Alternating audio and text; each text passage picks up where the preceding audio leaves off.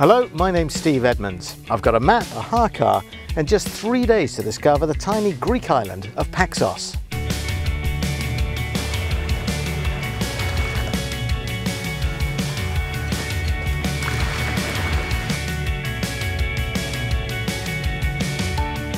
Located off the west coast of Greece, just to the south of Corfu, is the picturesque Ionian island of Paxos. Measuring just 12 square miles, it's small in comparison to its bigger sister, but as I was about to find out, size isn't everything. For my trip, I was based in the beautiful harbour village of Logos, staying as a guest of GIC The Villa Collection, in a comfortable villa with stunning views over the bay.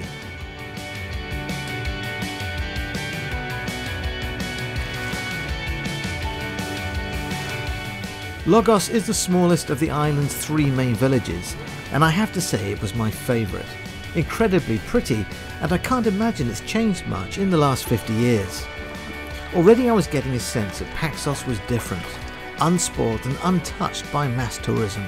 You get a sense that this is the real deal. So with only 3 days to discover the island, it was important that I got the inside line from an expert.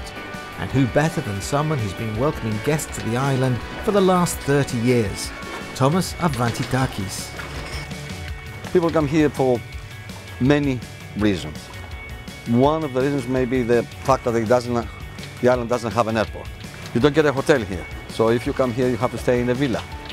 And you have to do things yourself. You have to go places, you have to discover the island, you have to feel the island, and this is what makes a certain kind of people come here year after year for many, many years.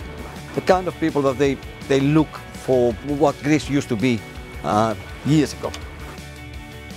Supposing you have 3 days, what do you do? For the first day, you take it easy.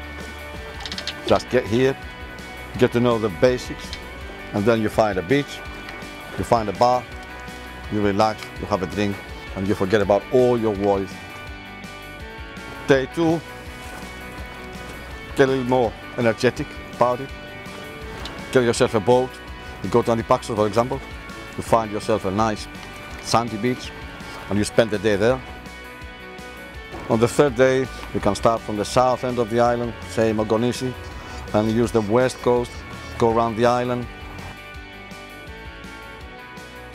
And later in the evening, you watch the sunset from a nice place on the west coast. And I think you've seen almost everything. So now I had my plan.